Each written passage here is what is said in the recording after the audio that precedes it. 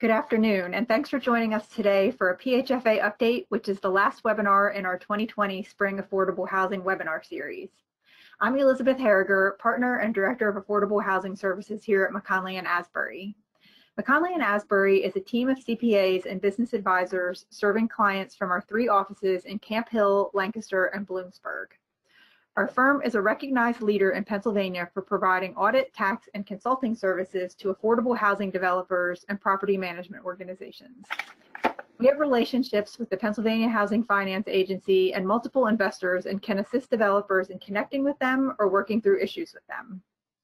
Our firm currently serves over 125 affordable housing entities, and in addition to providing annual audits and tax returns, our services include development cost certifications, 10% tests, 50% tests, and a variety of low-income housing tax credit consulting. For more information, take a look at the Affordable Housing page on our website and subscribe to our Affordable Housing Gurus blog to stay up to date on industry news and best practices.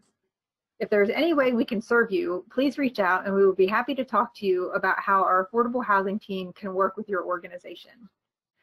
In addition to a niche in affordable housing, McConley & Asbury's almost 100 employees and 8 partners provide services to a variety of industries, including construction, employee benefit plans, family-owned businesses, healthcare, insurance, manufacturing and distribution, and nonprofits. Again, if we can help you or your organization in any way, please reach out to us. Before I turn things over to Holly, there are a few housekeeping items for today's webinar. If you have any questions for us during the webinar, you can submit them through the built-in questions function in the webinar control panel, and we will do our best to answer them during or after the webinar. And if you are looking to obtain CPE credit for today's webinar, you must answer all 3 polling questions that will be presented throughout the webinar. We're so excited to have Holly Glauser join us today as our special guest, presenting an update on low-income housing tax credits and other developments at PHFA. Holly has been with PHFA since 1990 and is responsible for the development and administration of the agency's multifamily loan programs, including low-income housing tax credits, Penn Homes, National Housing Trust Fund, and taxable and tax-exempt bond financing.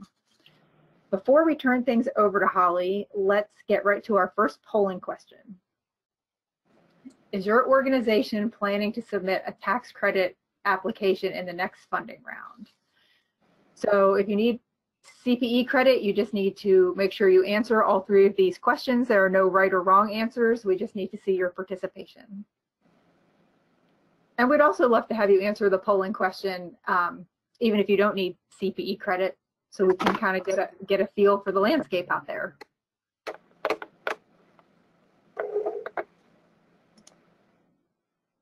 So Holly, given the current situation out there, are you anticipating maybe a slower tax credit application, a smaller turnout in the next funding round? Elizabeth, I don't think so. I think that, you know, we the last couple years have seen our numbers drop a little bit. This round we received 74 applications. I would suspect that based on the number of questions and calls we've had so far with our interest for our next year's program, we're going to continue to have a robust application round, and I think it's clear from what we're seeing that housing is really one of the #1 priorities right now, and affordable housing as we move forward through whatever next is. So I anticipate that there will still be a need. I know that all of you on the line are already working on your pipeline, and you know, we know that how critical housing is to the success and the livelihood of folks that we serve. So I would expect to continue. So I see that red line, that pink line is pretty solid there. Yeah. So great. With that, I'll turn things over to you, Holly. Okay, so thank you, Elizabeth, and good afternoon, everyone. I certainly wish that I could see you all face to face at these sessions, because it really is almost like a reunion. I know that I've been, when you look at those dates, 30 years, and I looked at that picture, and that's been a couple of years, and probably those of you who've seen me lately, the hair color has gone from red to lighter for a while, and it's longer and everything else now as we've been sitting home for the last 3 months. So I do really miss connecting face-to-face with everyone, and I have seen some of you on some Zoom calls and WebEx and a number of calls, and we really do appreciate your partnership during this brave new world and obviously responses to COVID-19. Again, when Elizabeth invited me to participate, we had a date on the calendar, and I think that obviously the presentation had a little bit typically different bent than we are now, and really appreciative of the opportunity to talk to all of you and answer questions you have and share with you where we've been over the last 3 months and where we're going. So again, a lot of challenges in all of our spaces, from the development side, from the construction side, and then clearly from operations as you're working with your residents and your partners to make sure that critical needs and really the health and safety of your residents are taken care of. So with that, I really the purpose here is the PHFA update, latest news and COVID response, and I think there we go. I'm in control now with the technology. So what I'd like to cover during this, I guess, next hour is PHFA's response to COVID. And this is just an overall outline. I'll just talk a little bit about what's happening here at PHFA, and I am actually physically located in my office at 211 North Front Street right now. Obviously, the impact on multifamily properties, both the ongoing up and running tax credit and multifamily properties, as well as those under development.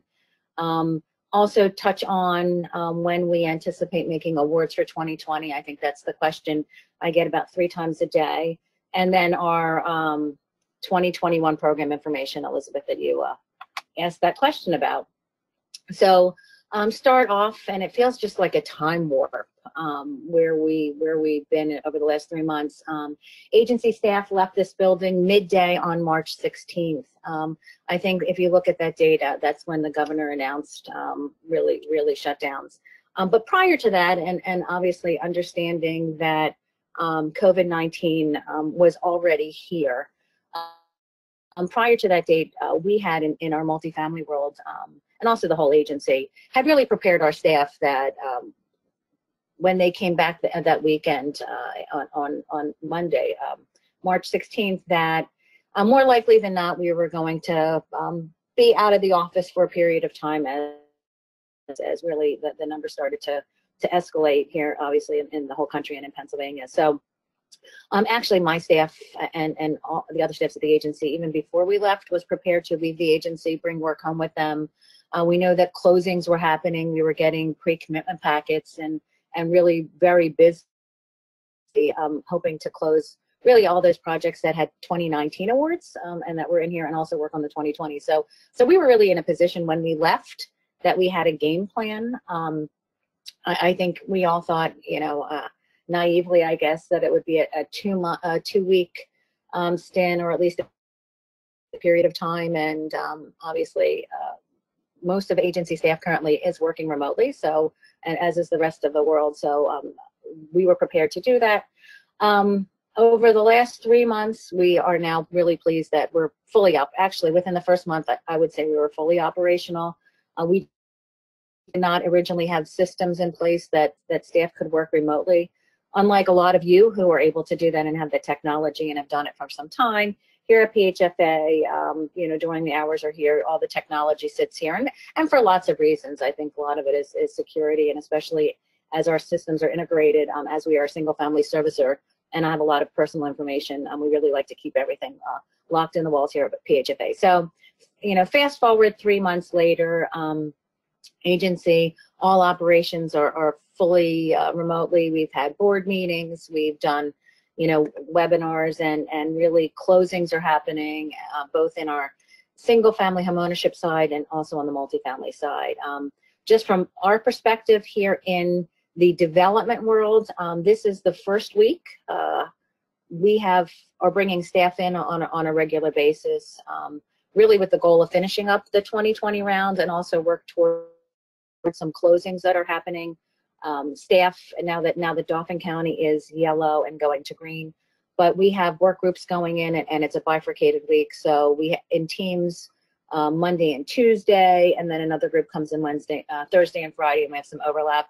Not only is development staff coming in, but also technical services. are coming in so that we can turn around our plans review, I think more rapidly. Before, things were coming into the mailroom, and until they got to someone's home and things like that, there was a time lag. So really, with the goal of being safe and secure in this building houses probably close to 400 people with the new addition. Sitting here today, there's about 45. So we're taking all of the protocols and safety of making sure that people are substantially apart when we're here. And in fact, most of the time we're talking on the telephone or email, just as if we were home. Just a really very high level overview on just what fully operational means. Really in our single family space, our home ownership division, you know, our numbers look good. We are originating mortgages just as if we were here, you know, back in February. Our purchasers are solid. I think the interest rate environment, and also with folks really knowing that home is essential, especially in this work from home environment, a remote environment. I think that there is lots of opportunity for home ownership, and I'm just, you know, we're pleased that everything is fully functional, and our numbers are strong in home ownership. One of our biggest things when we left, and I think more critical of making sure that we were up and running remotely, is our loan servicing division. PHFA services about 60,000 single family loans. And, you know, we knew that obviously with unemployment and the challenges that folks are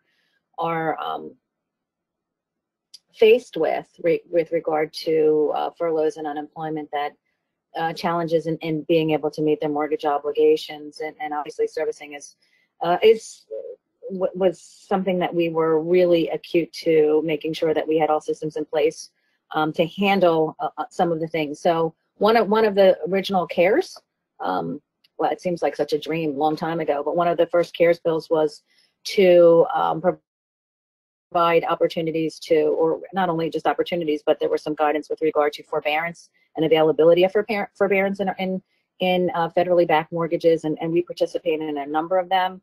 I just received the numbers this morning from Kate Newton, who is in charge of our servicing division.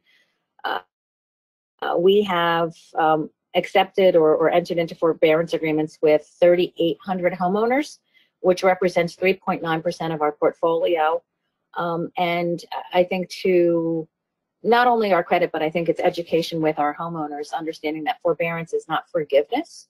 That 3.9% is substantially lower than the national average. So the national average is over 8.5% of single-family homeowners going through forbearance. So more to follow. I think that there's going to be some opportunities with FHA and VA and USDA to help and do some additional workouts. But we're really working with all of our homeowners and giving guidance and training, both in the lender space and the homeowners. So that was one of our main focuses when COVID-19 hit.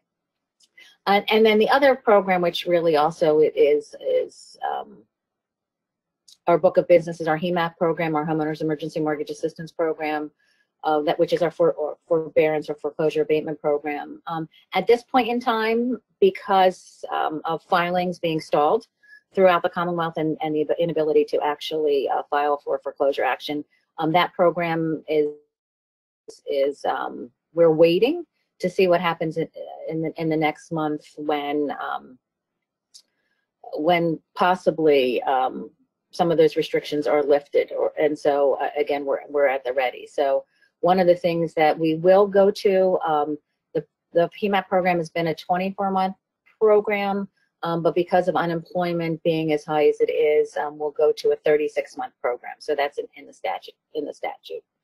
And then the last thing I think, which was one of the first things that we did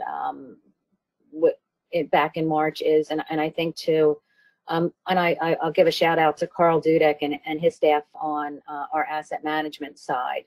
A lot of the immediate things that needed to happen were really related to what happens with ongoing operations. You know, how do I submit my inspection reports? How do I do my tenant certs? You know, in the Section 8 world, how are we going to continue making payments? And so I give a big shout out and with Carl in compiling those. We do try to keep those active. I say check out the Q&As. I refer to them. They're now up to 14 pages. So really anything new. And I also would just highlight our COVID-19 page on our website. So when you go to www.phfa.org, right on our website is our COVID-19 page. There is also the Q&As and some other information are on the multifamily pages. So I'm just going to give you just a little bit more information on how COVID-19's impacted our tax credit projects and our resources, and I've just broken it down to those projects that are currently occupied, those that are under construction, and those that are in development. I mentioned, again, the Q&As. I do think that they are really the greatest source for all things on project operations, how to submit file audits and how we're handling those and our management reviews. Again, we're doing everything at our desk for those of you who have properties that are up and running. Again, work with your housing management rep and your financial analyst to get the information into us. We are able to really do everything online. I listed the tenant recertifications. That is one thing that the IRS has given us some guidance on some dates. And again, there's just been some limited guidance from the IRS with respect to the tax credit program. Back in April, IRS notice 2023. Really what it did was anything that was due in April extended them to July 15th. So if you're at a property and you have a recert, there's some additional time till July.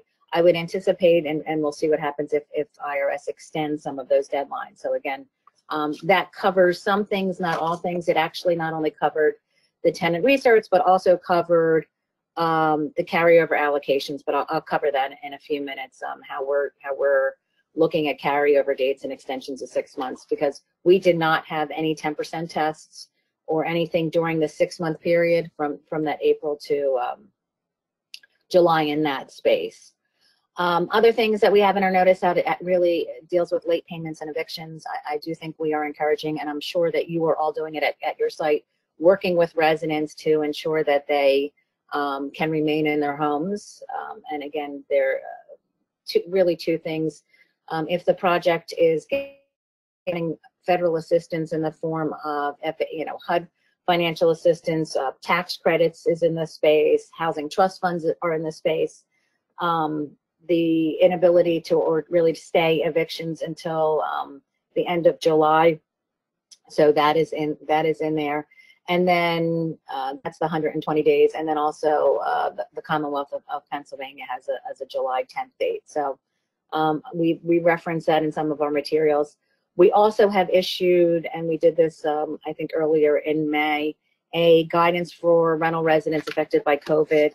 Again, hoping that management works with the residents so that they are able to stay in their homes and actually try to maintain as current as possible. I don't think that every tenant situation is the same. Obviously that there is an ability to work with the residents to make sure that hopefully it may not be, and we're seeing this in the single family space, accepting partial payments or forgiving late payment fees, and really trying to work with residents to make sure that they are able to maintain their home and also access other services. So that's available on our website as well. The last item I have on this list is property inspections. Again, I think as we're going through this red, yellow, and then green in the Commonwealth, things are starting to shift into seeing some more on-site activity. Obviously in the red, we were not visiting sites, and a lot of things were going to be done either virtual, and actually we're still making payments on the construction side. I do know that the technical services reps and the housing management reps, we're actually having a meeting next week here at PHFA to talk about maybe changing some of our protocols for property inspection. So I'm sure that folks from housing management and technical services will be reaching out to you in the near future to talk about what that looks like at sites.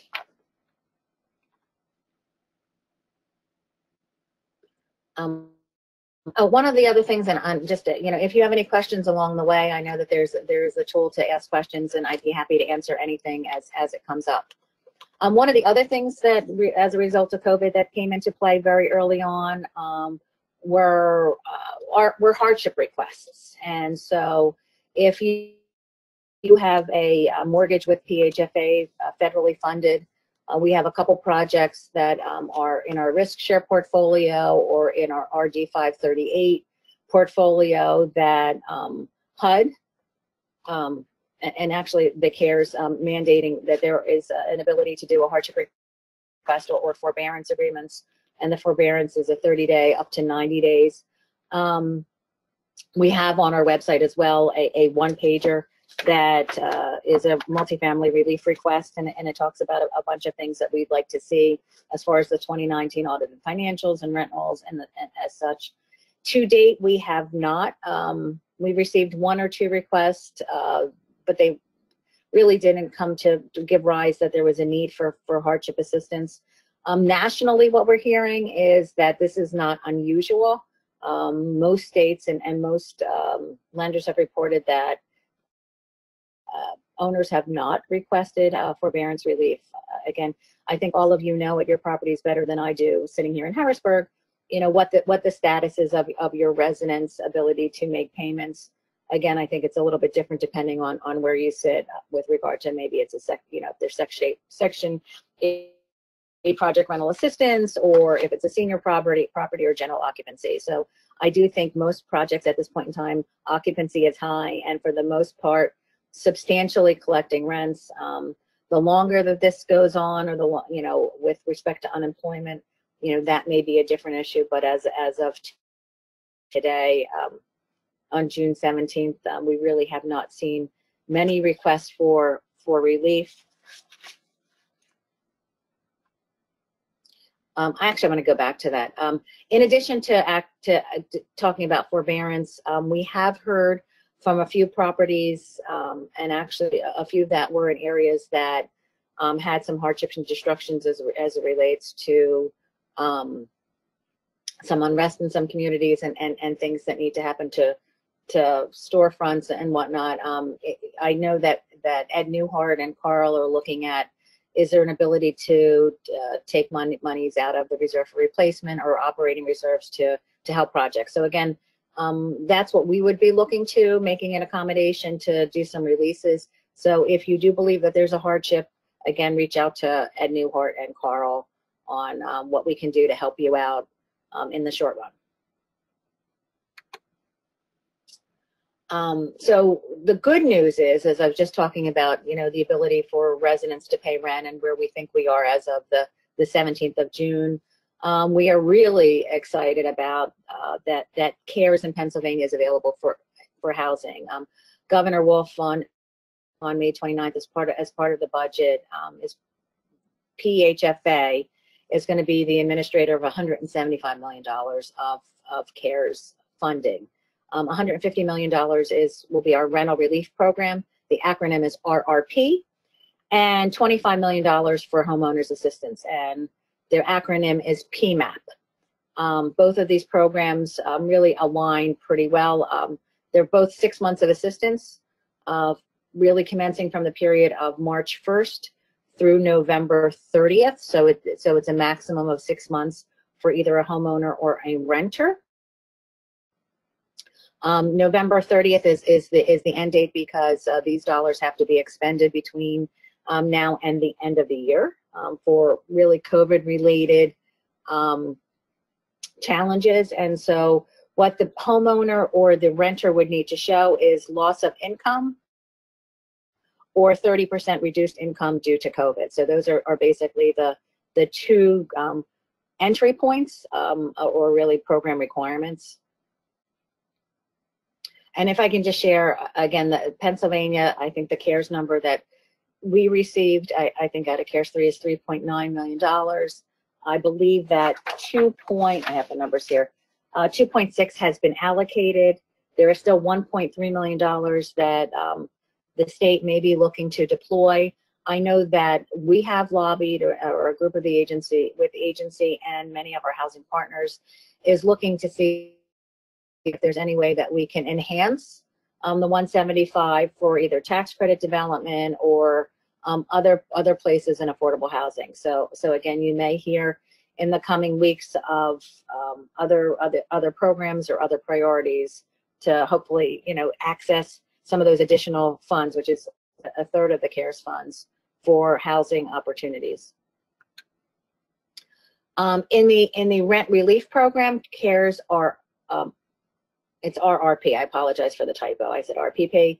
Again, I mentioned tenant eligibility is loss of income or 30% of income since March 1st due to COVID.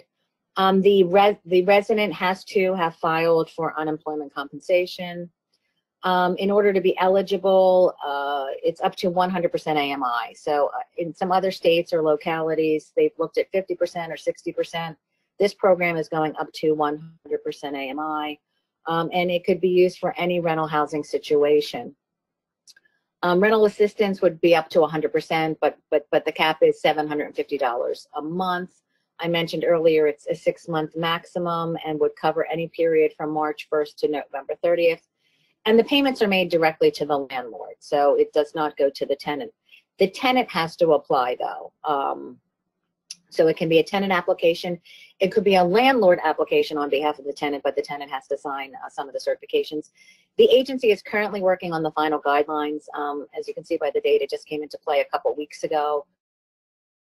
We have to submit some final documentations to the Legislative Reference Bureau next week. We expect to be going live on our website and also answering questions. I believe it's June 29th, so that applications can start rolling in at the beginning of July. It's anticipated that the applications will go into local county organizations. Bryce Moretsky, and I know many of you know Bryce, and his group is working on a lot of the details with respect to the deployment. Again, this is very rapid deployment. This is the parameters basically of the program. Again, loss of income or 30% of income due to COVID, filing unemployment compensation. The agency or our subrecipient may be we will confirm, or there will be a process in place to confirm that with L&I that the filing has been made. And again, the dollars and the rental assistance will go direct to the landlord. And then, and if I can just add on the homeowner side, again, very similar parameters, and the monies would go to the servicer. In that case, the agency on the PMAP will be administering the $25 million. Next. So I think in the beginning, this was probably, on March 16th, one of the biggest things that we heard from our partners is really what happened when the state turned red and COVID came into play with respect to the approximately 50, and I think there were more than 50 properties under construction, both 9% and 4% tax exempt. Obviously, as many of you know, construction was halted or delayed. I think some of you couldn't really do much work in the buildings, for example, an acquisition rehab project with tenants in place, or the like, and that there was a process, with the governor's office in DC to get waivers. My understanding is some projects with a limited ability to move forward, but again, obviously for some time during a 6-week period, most work were delayed or stayed. I mentioned inspection protocols. The agency was changing those up, but still making payments. We did hear very early on some of the challenges may be increased costs due to COVID. So, whether it's cleaning protocols, and then I'll call it increased cost due to timing for completion. So again, how would that 6-week or the delay impact the ability to move forward? And I'll use enact rehab as an example. Relocating tenants, the time, additional time that might be necessary to place in service, and projects that were maybe projected to complete June 1st now would be might be a September or a year end. So again, I think that that's one of the first things that we heard and really tried to address and everybody work through. Everybody right away, and I think there were some really great letters written on behalf of on behalf of our group, but by folks like the Affordable Housing Tax Credit Coalition and CSHA, the ABA, to seek IRS guidance on all of the things that we have to do to dot I's and cross T's to avail ourselves of this program. Heretofore, we really have only gotten the two guidance, the one I mentioned earlier, the 2020-23, which is that extension to July 15th.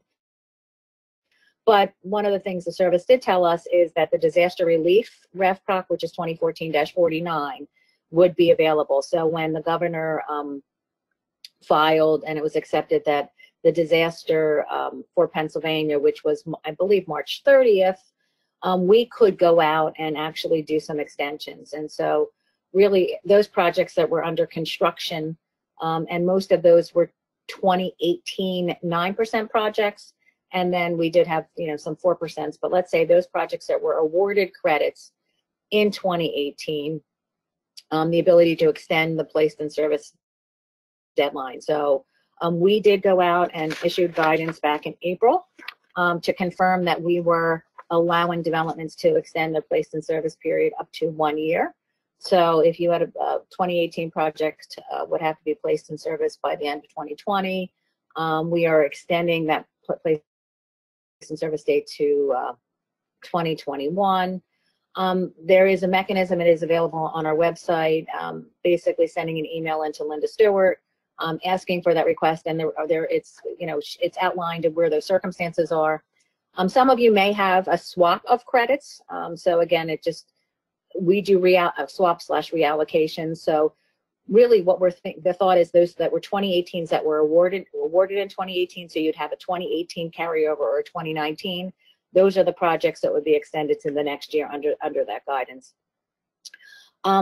Everyone is still seeking additional guidance from the IRS on a whole host of regulatory relief that, so to the extent that where is the 24-month period, moratoriums on inspections and what happens with noncompliance and research. We're struggling with an extension of the compliance requirements because they will be more onerous. I think I mentioned this last year. The number of units that will have to be inspected or reviewed for compliance monitoring. So there's a request for an extension on that, extension on rehab credits. And again, I think many of you are already familiar. The IRS is aware of it and acknowledging that, there's a hope of relief, but we don't have that yet. So again, for those projects that are under construction, which are primarily the 2018 9% and then some 4s, we are granting relief of the placed in service date. So the next group of projects I'd like to talk about are those that are in development, specifically the 9% projects, and there are some tax exempt as well. So back in July, I can't believe it's almost a year already, but back in July of 2019, we awarded 9% credits to 39 developments. Those developments originally had a closing deadline of May 31st. That is one of the first things that we did was obviously waive that date for a number of reasons.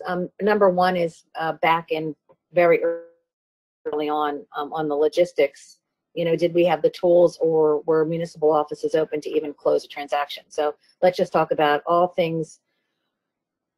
If they were tied up in a bow and ready to close, actually being able to pull permits, filings and all that stuff, we knew would be a challenge. So we did immediately delay our May 31st deadline.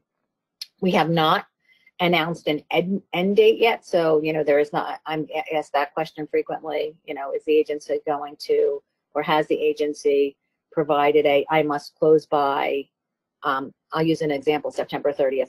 We have not done that yet. One of the challenges that we've been faced with, and for those of you who have 2019 awards, we really did try to, and I think we heard you, who are our participants and program partners. Touch deals less this year, so when the awards went out, projects were awarded credits in July. The reservation letter went out shortly thereafter. We had a pre-processing meeting back in September and really tried to outline what the pre-commitment process and the process was. In 2019, out of the 39 developments that we awarded credits to, we awarded some kind of loan funding, whether they be a first mortgage, housing trust fund, RTT, to 33 of them. So we really wanted to devise a process that would create a smooth closings and expectations. Unfortunately, best laid plans are sometimes go awry when there's a pandemic and other concerns. And when we left on March 16th, prior to that date, not a single project had closed or really were in the queue to close. So obviously that was another reason to delay May 31st. I just highlighted a couple things, what we anticipated the delays to be: municipal and regulatory approvals, third party, a lot of folks had to get some environmental remediation and that stuff. And in some cases, funding gaps. So we at that time heard that, there was a lot of unknowns with regard to increased costs or the availability of equity. And again, we thought immediately that waiving that deadline would be an appropriate thing. Just sharing with you right now what our pipeline status is. Again, out of those 39, 9% projects, we have had 2 that have closed. We have 2 that are scheduled to close. Actually, 1 did close before the May 31st deadline, and the other one closed, I think, the next week. 2 are really close to closing. I think that they just need to get a couple things to file. 6 to 7 are really, really close, so that we're at about 25% to getting close to 30% of those 39s closing. Most of them have not experienced cost increases due to COVID. I do know that there have been cost increases just due to bidding, and some of that actually happened or we knew of before, I guess, mid-March. So I'm not sure necessarily COVID. There might be some exponential factors. We have 6 projects going to the board tomorrow for first mortgage financing, and we're doing closing. So, we're signing, we're recording, we're notarizing, and doing all those things and reviewing plans. As I mentioned, staff is in the office, and the reason we're in the office is really trying to streamline some of the processes and have some of the turnaround available so that folks don't miss a window this summer closing some of these 2019 projects. I mentioned earlier, again, some guidance from IRS is the RevProc 2014-49, and this would be applicable to those projects that were 2019 awards. We are, and in that same guidance, extending the 10% test for six months for those projects that have a 2019 carryover allocation. So the new 10% test is, I think, April 25th of 2021. We align those with those projects that received a forward commitment. So those projects also have a year. So we made April 25th the deadline. And again, as I mentioned earlier, the ability to extend the place in service date for 12 months. I mentioned earlier, I just threw this in here, that 2023 covers that 3-month period to July 15th, and just those additional things we're looking forward from the IRS. One of the things that is different in Pennsylvania, and I know every state that you may be in handles forward commitments a little differently. The agency has always looked as a forward commitment, the deadlines to those dates, as if credits were awarded in the same, or a carryover was for the same year of the award of credits. We went out again this April with our 2020 forwards that would require a placed in service date similar to that 2021. We do have some flexibility, and I think we're going to be employing it. So if there's a need for some additional time. The challenge in this 2020 is, and it will be interesting for those projects that are getting awards in 2020 and will actually enter into a 2020 carryover, there's nothing yet from the service to provide any additional time. And then I mentioned the compliance monitoring regulations. We're hoping for some relief for them to go into effect, because if they don't, they go into effect next year. Okay, I'm going to take a breath now.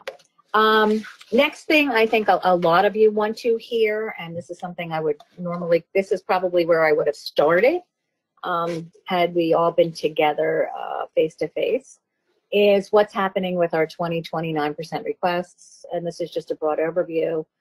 We received 74 applications requesting over $87 million of tax credits, $33.8 million in Fair Housing Trust Fund. These are monies from the National Housing Trust Fund used to support persons at or below 30% of the area median income. The agency had a cap on it per project of $1.2 million. Many of the projects requested close to that cap. The requests usually ranged anywhere between $500,000 and $1.2 million. There was one project that was requesting Fair Marcellus Shale of $1 million. Penn Homes requests for those properties in non-participating jurisdictions, and projects sponsored by CHODOs was $18.2 million. And based on the applications coming in, we received $36 million of first mortgage requests. The next slide actually shows what our availability of funding is. We have over $18 million. I put 18.1. It's probably just slightly north of that, you know, as credits come back and get reallocated on swaps and some other things, and some supplemental awards we've made. But $18.1 million of actual 2020 credits. I don't think, and don't be nervous, anxious, or anything yet, that means that is the amount that we will only allocate. But you know, we will, and I expect that we will do forward commitments into our 2021 resources. We have $9.9 million of Penn Homes that from DCED. We might be able to access some additional dollars based on readiness, and we're working with DCED to make sure that we have enough to fund those projects that will be recommended. Fair, again, Housing Trust Fund, we have $11.5 million, which is 2019 and 2020 Housing Trust Fund resources. Marcellus Shale, out of that one project is in a county, obviously, that designated, if in fact it gets the credits, that the monies are available for Fair Fund for the Marcellus Shale dollars. And I just wanted to mention one more time, you know, we made a change last year in our allocation or availability for Fair funds. None of these projects have a new request for realty transfer tax funds. I'm going to go back and just keep this slide up for a second. One of the questions I think we're asked more times than you know, maybe every other phone call or every other email has been in the last couple weeks is, when do we anticipate making awards to the 2020 applicants? We are on track with our goal of making them at this point in time in August. That is one of the reasons we brought people back into the office, so that we can, you know, dot I's and cross T's and finalize our pipeline and some of the preferences. So again, that's what we anticipate, that not only the tax credits and all of our other resources for, I'll call it the 9% projects, but also make our Fair announcements at that time. So we're hoping to, within 2 months' time, be making awards. I just want to highlight something else. Some of you who, and I think it probably the email went out to everyone. Enterprise Green has changed some of its criteria and for the 2020 program, and they are going to be doing a training. I believe it's on June 30th, and so again, if plans were in the works, I think October 15th, as I recall, is the date if you're working with Enterprise. If you are successful in receiving funding and chose Enterprise Green as some of your categories, both mandatory and also selection criteria, I believe that there is some work that needs to be done between then and October 15th to maintain the 2015 program requirements under Enterprise Green. Otherwise, you'd have to go under the 2020. So I believe an email went from Debbie Clark earlier today. If you haven't received it, please let me know, and I'll make sure you get the information on the Enterprise training session. Talk a little bit about tax-exempt volume cap activity. I do usually share this every year with where we are.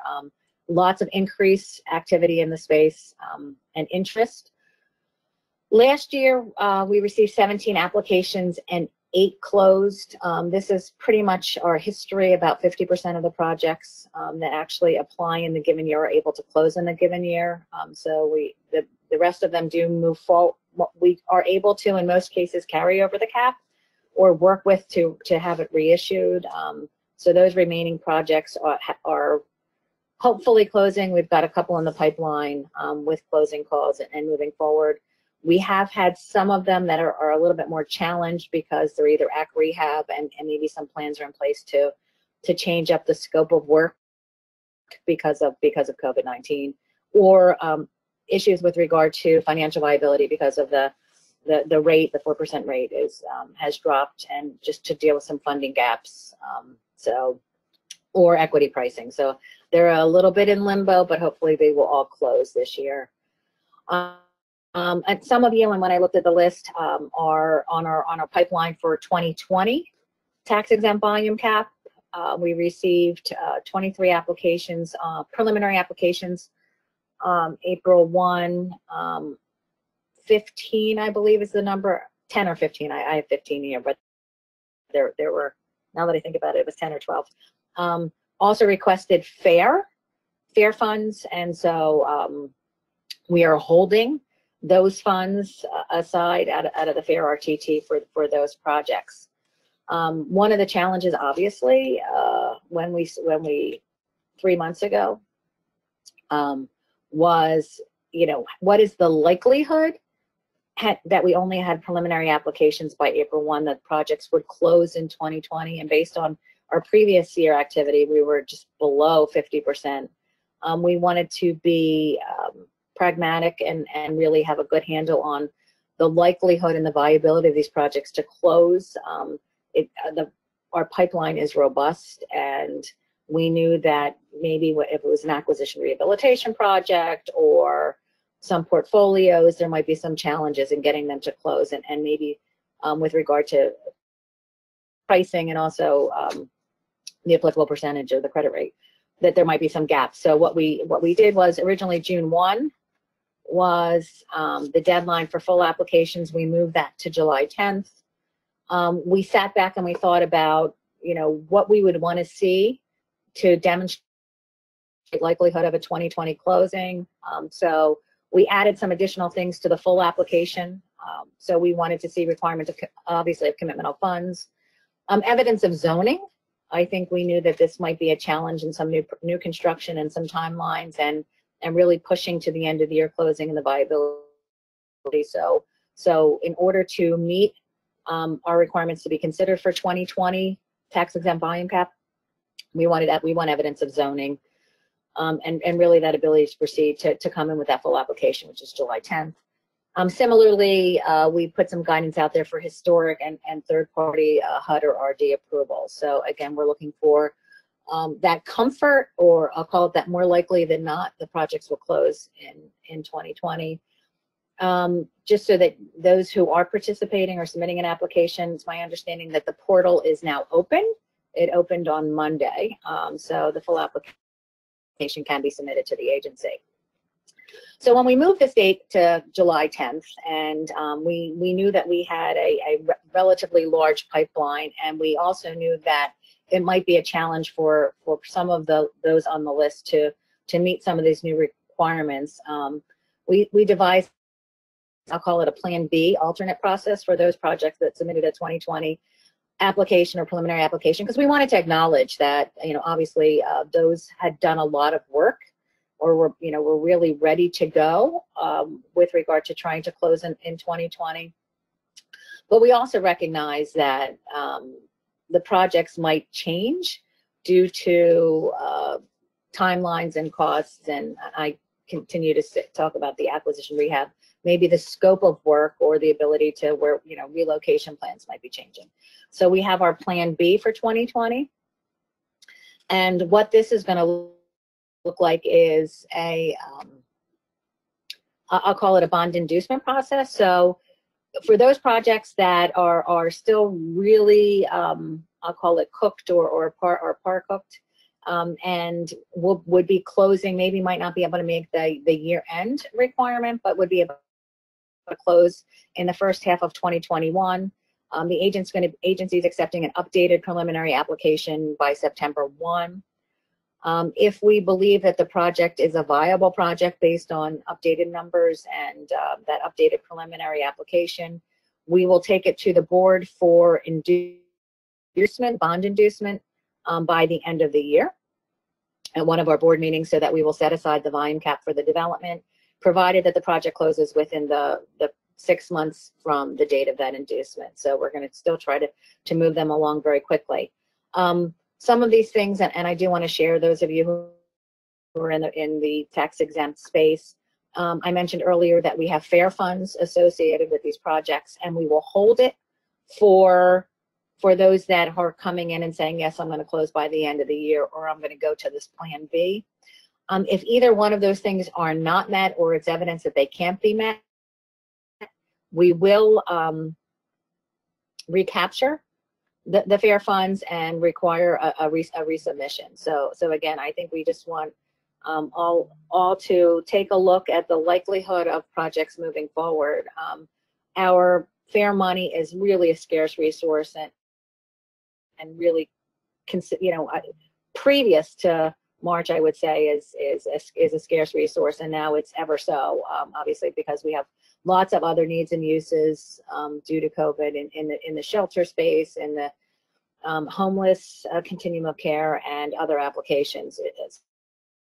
So again, we wanted to continue to work with those that have under the previous program come in and guidelines ask for the money, but we also just wanted to be practical, that we want to be able to reallocate those funds to another use if it looked like the project wasn't moving forward.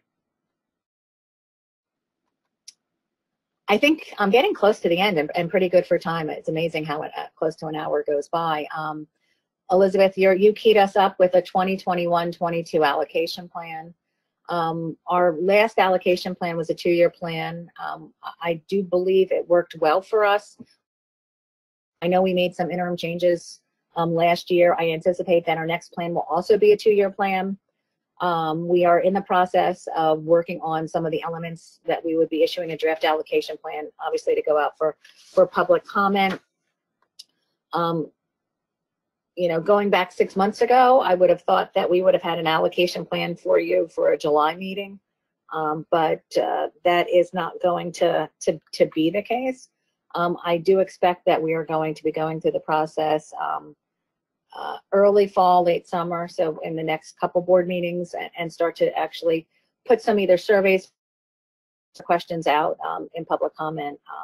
One of the things that I will share with you is that, and hopefully some of you have already looked, the agency commissioned a housing study, University of Pennsylvania, and it's really, I think it's going to be a great tool for us. So we may be looking to include some of the methodologies that are in there for our allocation. So I'll use as an example, we've been using urban and suburban rural. That plan actually splits it out to urban large, urban small, and rural, and has some defined lines. So we're actually going to start taking a look at, other methodologies. Also, really looking at how we can use the word rebuilding communities and some other things. So really looking to community revitalization plans and really needed local communities. So some of those things will change. And I think we're also with the goal of, and we try to this year, really have a streamlined process to get from award to closing, to continue to do that. Historically, our application deadlines have been in the fall.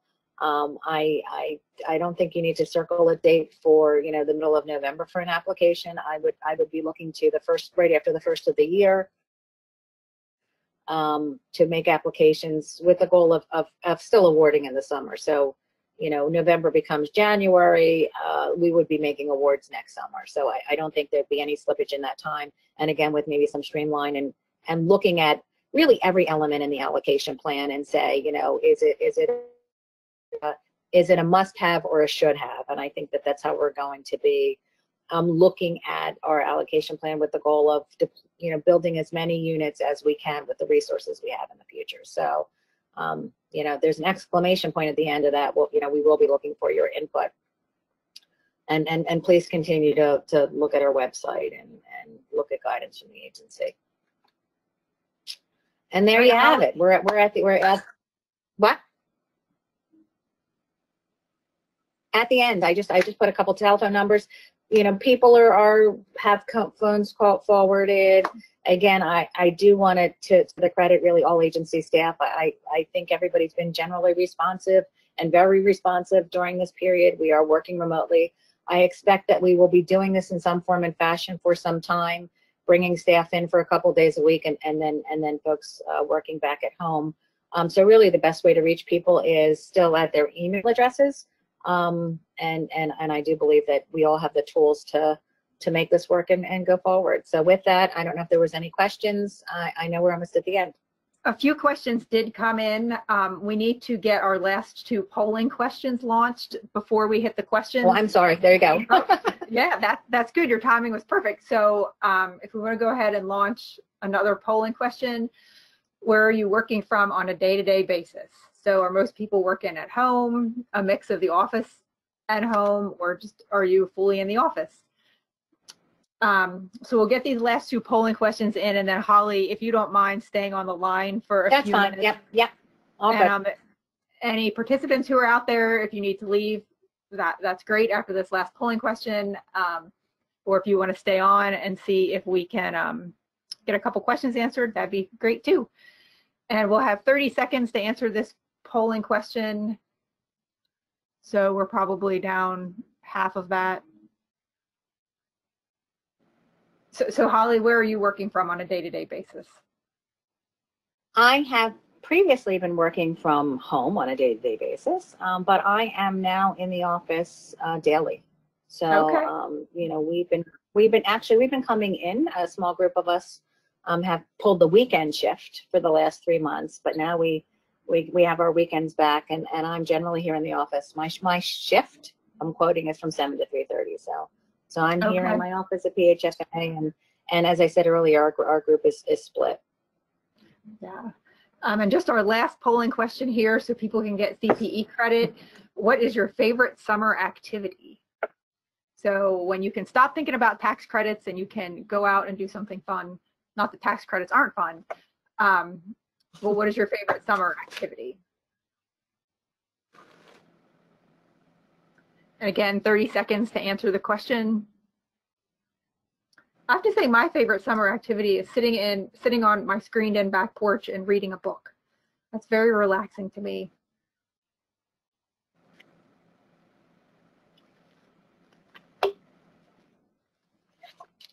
Hopefully people will get to do their favorite summer activity this year and it won't be too interrupted by the pandemic.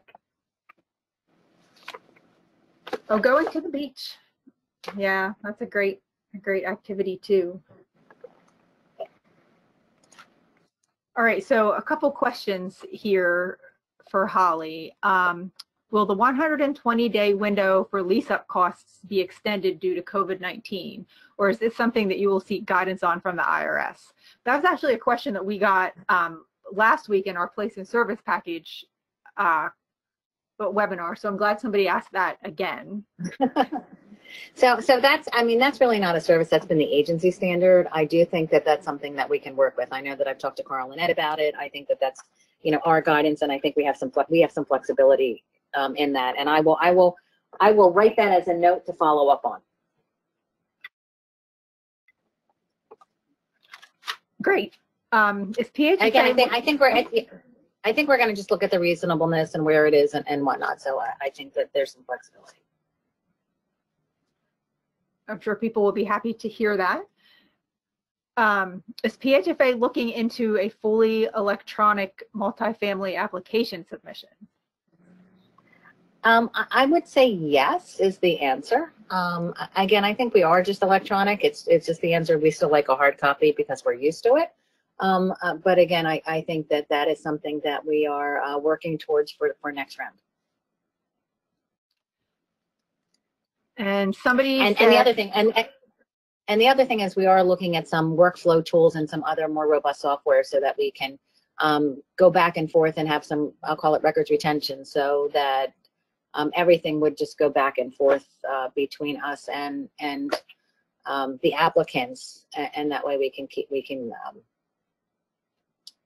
reduce paper.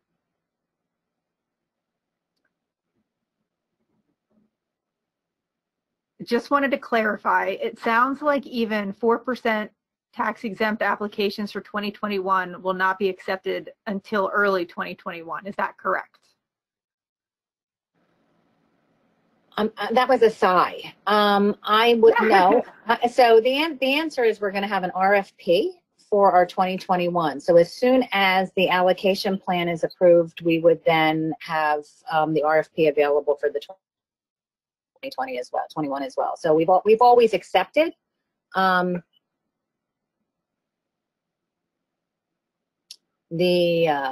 sorry, we've always accepted the 4% earlier, but.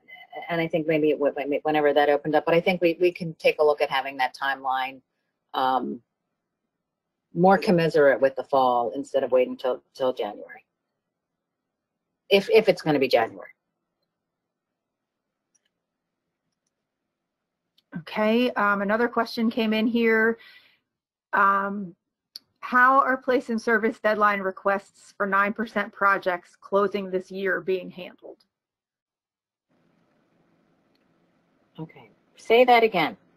I think they're asking how are place and service deadline requests for 9% projects closing this year being handled. I think they're asking how to request an extension. Okay, gotcha. So I think the question is this: I'm a current project. I'm closing next week. I think it's going to be 18 months. How, I'm not going to meet my year end. What can I do? Those kind of things. Send the request to me and copy Linda Stewart, and we're handling them when the project is really ready and ripe to close. So again, I think we have not gone out and set an end date, for a closing deadline, but we do want to be reasonable when we make those accommodations. So very similar to the ones that are in that 2018 pipeline. Send the request, but we want to make sure that the project is well on its way, with a reasonable expectation to close before we entertain them. Somebody asked, this is a great question, has the August PHFA board meeting date been selected yet? I'm trying to plan for when awards will be announced. Everybody's getting ready to party. I guess the news is out, right? I've already gotten, and before this call, before I even said that, I hear you're going to be in August. We have not. I don't think we have a date on. We do not have a date on the calendar. I know it's really the director and the board who will be working on that. So I wish I had a date to share with you, but it is something that we are taking a look at, and as soon as we know it, we'll share.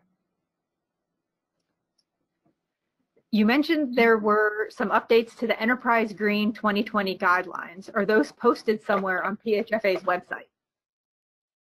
I would probably go to Enterprise Green, but I know that what I'll do is I will share, and that's a good idea. We will post the notice that I just sent out on our website. I know that and maybe you want to touch base with Stan Sawalki. And actually, Stan's retiring, so you only have a week to get a hold of Stan. That's something I usually cover at these meetings. Who's leaving, who's retiring. Stan Sawalki, who has been a great resource and has really been a yeoman and done great things here at the agency. He is retiring. Stan's last day is next Friday. So any of you out there want to reach out to him and wish him well, please do. But again, I can post something or get that up there. Yeah, I can. That came from him. They sat in on an Enterprise Green webinar with some of the changes. Two things. I'll make sure that the information gets posted on our website, and share anything that I may know. I can do that. All right, here's another question. What can developers do to find out if the agency is not providing their 8609 because the agency is waiting on information to complete the place in service package review? How can it complete if I'm confused with what are we waiting for, I guess is the question. If it's not a complete package, or is it? I'm guessing this may be as a result of our webinar last week, where we said that if you don't submit a complete package, it can cause a delay. So I think somebody's just asking, right, how do we know as we go from me? Okay, so we have a few reviewers here now, and just so you know, we did bring on, and I think I might have shared this last year too. We have brought on some additional staff who are doing the first reviews for the complete package, and so they'll reach out to you directly. And I do want to share, and I know that this is, you know, a common question and a common talking point of our 8600 process. We are working through them. I do think one of the challenges, and it is a relationship and it is a give and take. And I will just share the number of times we get requests for, can you tell me where it is? Can you confirm that I've received it? Where am I in the line, and all those things? And every time we get that question, it just adds more time to us reviewing it. So, and I would just even share this. One of our reviewers said, you know, I got a call last week from the developer, from the consultant, and from the accountant the same week. You know, we'd like to just speak in one voice to one entity. I'll share that. And again, if it's here and if it's only been here 2 to 3 months or 2 months, I would expect that, you know, we're just in the space to do our first reviews. So I think that's the timing on those first reviews. One more question here. Oh, maybe 2 more. Do you know who is taking Stan's place yet? I do not. I think I know, but it's not official, so I'm not at liberty to share. No breaking news today on the webinar. No breaking news. My lips are sealed. My lips are sealed. Preliminary applications are due on September 1st. Is this timeline different for applications requesting fair funding? Okay, so the preliminary, when I mentioned this earlier, the preliminary application is only for those bond projects. So I mentioned we're having this bifurcated process for those that may not close in 2020 that came in with their initial preliminary application for volume cap on April 1st. That deadline is only applicable to those projects. So if you can't submit, if those 23 projects are not ready to close by the end of the year and have all of those requirements fulfilled, instead of submitting on July 10th, we want an updated preliminary on September 1. So we would have to refresh that first packet because we would think that things may have changed since that April 1 packet. So update on funding commitments, an updated spreadsheet, those kind of things. So that only applies to those projects. It does not apply to the 9% deals. All right, I think that is the end of our questions. Thank you, Holly, and thanks again to everyone for joining us for today's webinar. If you have any further questions regarding today's presentation, please feel free to reach out to Holly or me. A recap of today's presentation will be posted on our website in a few days. And for those of you who are looking for CPE credit, look for a survey to complete after the webinar closes. Certificates will be sent out within the next couple of weeks. Finally, we invite you to save the date for our 2020 Fall Affordable Housing Seminar. We hope to be able to see many of you in person for this, but we'll keep an eye on the pandemic and provide more information about this event as soon as we have it. Our fall seminar is currently planned for Thursday, September 24th, and features AJ Johnson. For those of you who don't know AJ, he is president of AJ Johnson Consulting Services, which is a real estate consulting firm specializing in due diligence and asset management issues with a particular emphasis on properties utilizing the low-income housing tax credit. Thanks again for joining us today and have a great rest of your day.